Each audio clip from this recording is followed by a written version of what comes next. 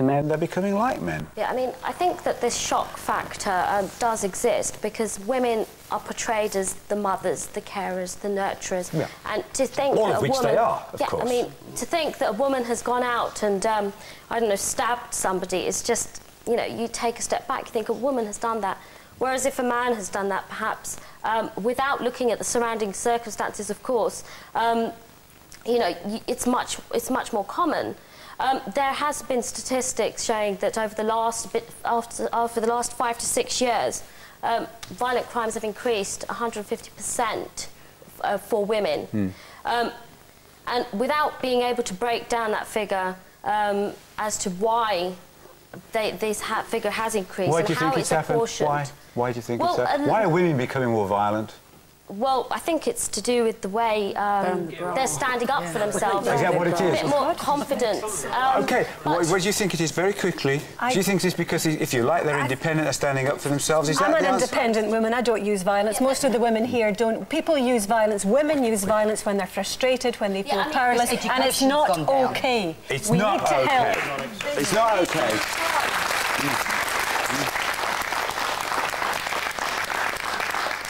The facts tell us that women are becoming more violent. That's the facts. We have to deal with the facts. We have to acknowledge it. We have to try to understand why, what are the reasons, and deal with the causes of that crime. That doesn't mean to say it's acceptable or justifiable or ever can be defended, because, of course, it can't. There are other ways you have to deal with your problems. And if you're the one that feels prone to violence, if you have that terrible pent-up frustration and anger, and we've all had it. We all know about it. We all know about the temptation to kind of take the matter into your own hands. But you mustn't, must you? And if it's really got as bad as some of the people here today, then you've got to get help. And you can get help. Get it. Take care of yourselves.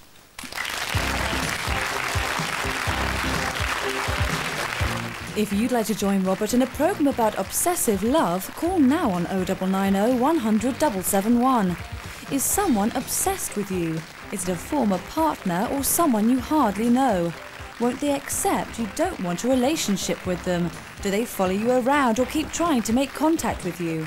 Do you think they're stalking you? Call too if you are desperately in love with someone and they won't have anything to do with you.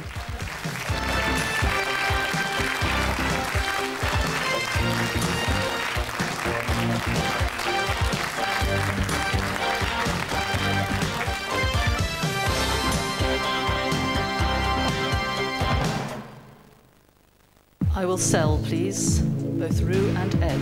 The syndicate. There were various questions that you knew the answers to, and you had to keep quiet. Yeah, I'm a captain. I can't go. OK, I'll take that. I'll take that. It's not very easy the first time you're out there. Our tactics went somewhat awry, and we paid the price. The battle to be Britain's best quiz brains, The Syndicate, continues tonight at 7 on BBC One.